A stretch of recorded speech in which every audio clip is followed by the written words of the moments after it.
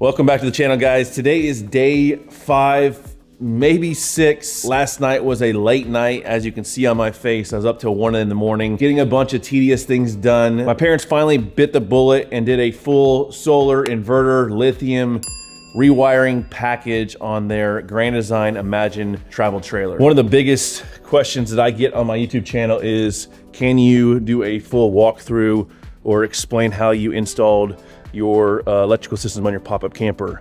There is wires everywhere in that pop-up camper, and it makes it very complicated to do that video. So let's dive into my parents' electrical system. The first thing that we did is we removed the lead acid batteries on the tongue of the camper and moved everything inside underneath their bed. Now, my parents went with Lithium lithium batteries. Lithium is becoming very reliable within the industry. It's got a 5-year warranty and you can't beat their price. My parents went with 600 amp hours of lithium batteries. Back when I installed my system in 2019, there wasn't a whole lot of lithium competition in the marketplace. I went with Battle-Born batteries because they kind of made a name for themselves back in the day, but they were $900 a piece. I don't regret my decision going with them because they have a 10-year warranty. If I do it all over again, I think I'm gonna go with Lithium, especially if I get a good 3 or 4 years of test time on my parents' rig. When I get an upgraded camper, this is what I'm gonna go with. Yes, I went with Victron components. I've been using them for 3 or 4 years. Everything works really well within the app and talks with one component to the other. Yes, they're expensive, but you kind of get what you pay for. Coming off the battery, everything goes into the Links distributor. This is just a glorified bus bar. In my system, in my pop-up, I literally have wires going from fuses, going to the bus bar, going to another shutoff. This is all housed in one system. There is 4 mega fuse slots. I'll walk through how we have it set up in my parents' camper. On the first slot, we have a fuse going to the DC to DC charger.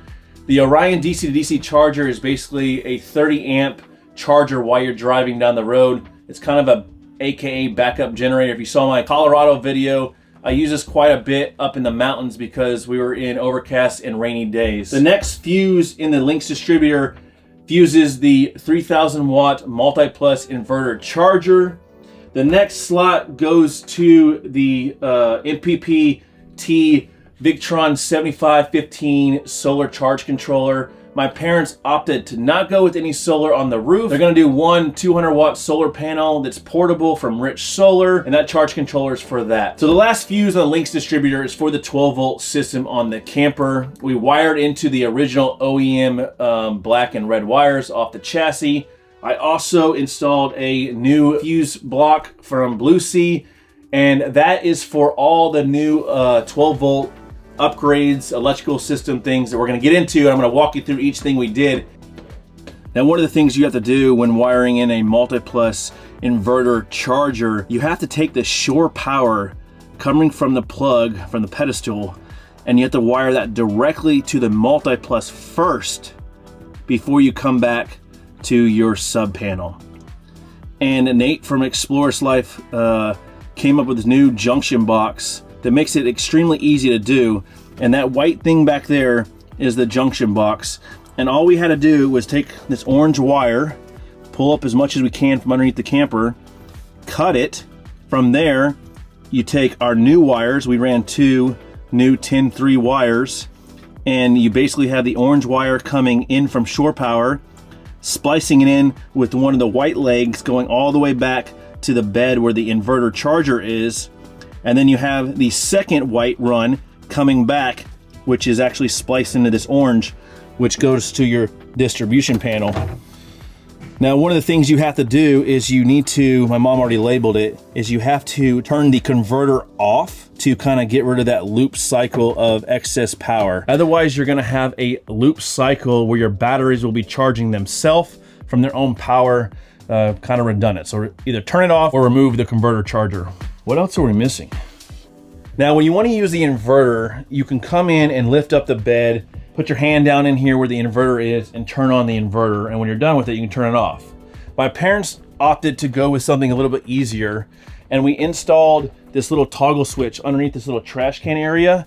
And you just have to reach down in there and turn the inverter on or turn it off. Makes it really convenient, and you don't have to open up the bed each and every time you want to run the microwave to make popcorn while camping. So right off the bat, one of the things that we did is we added a LED light strip This is gonna make it convenient when you come in here to troubleshoot anything.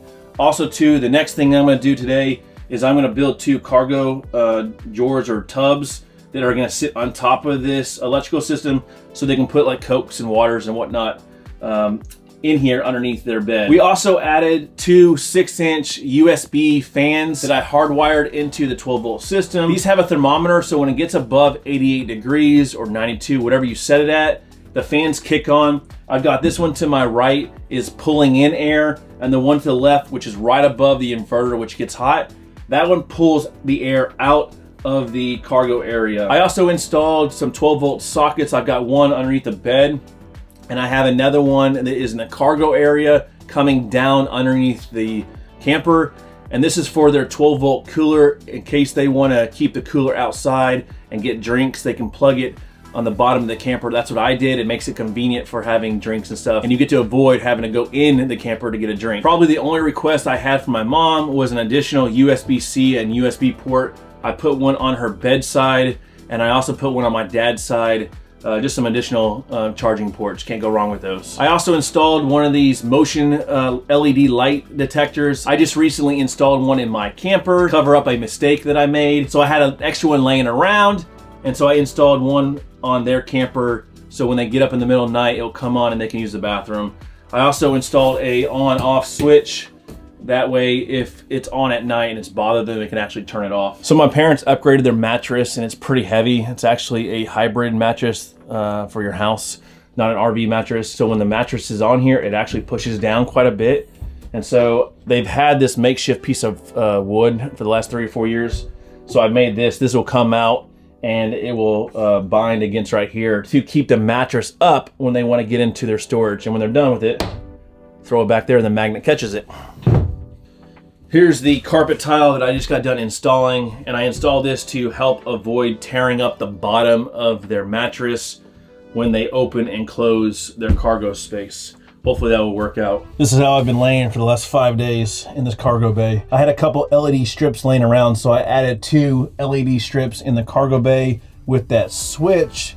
This is where we put the ground. Went ahead and ground it right to the aluminum chassis that is connected to the metal frame. Over here is the water bay. We removed the storage area, and I'm gonna have to build that back here today. But this is the whole access to the cargo where we ran all the wires. And down here is where we drilled 2 1.5-inch holes, and we ran the 110 wire for the shore power, and also where we ran the DC to DC charger going to the front of the camper. God, I can't wait to finally get out of this place. I use wire loom to protect the cables from the DC to DC charger. Also the 12 volt that goes to the chassis for the original OEM that goes back to the OEM distribution panel. Right here, you see this wire right there. That is the 110 volt 10.3 flex core that goes back to the 30 amp shore power, and that goes straight from the shore power all the way to right here, which is the multi plus, and then it goes back like I talked about earlier. This is where we chose to run the Anderson connection for the portable solar panel. And all this is doing is going up and over this piece of plywood that's going up behind the water bay, going in the access hole that goes into the underbed storage cargo area where all our electrical system is. And to wire this up, I made him a 30-foot cable right there. That's 10 gauge wire that's pretty pliable.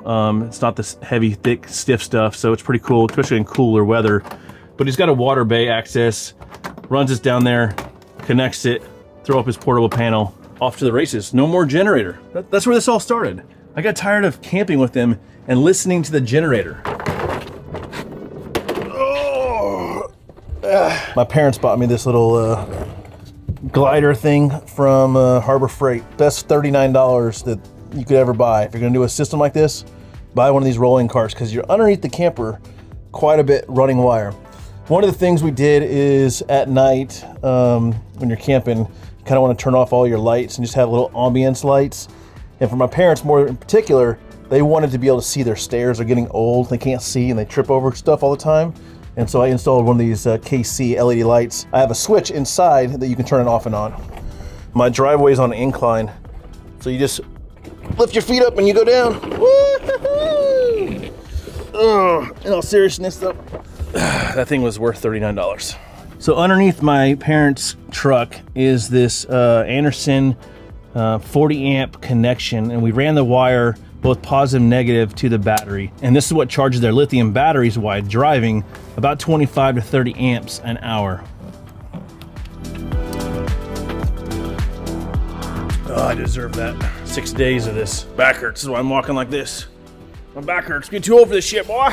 I'm looking forward to doing a system of my own down the road. I am looking at getting a new camper in the next 3 or 4 years, and I will be putting in a massive system because I want to run the AC when we go to Colorado in August. Hopefully you like this video of a quick, brief overview of their electrical system.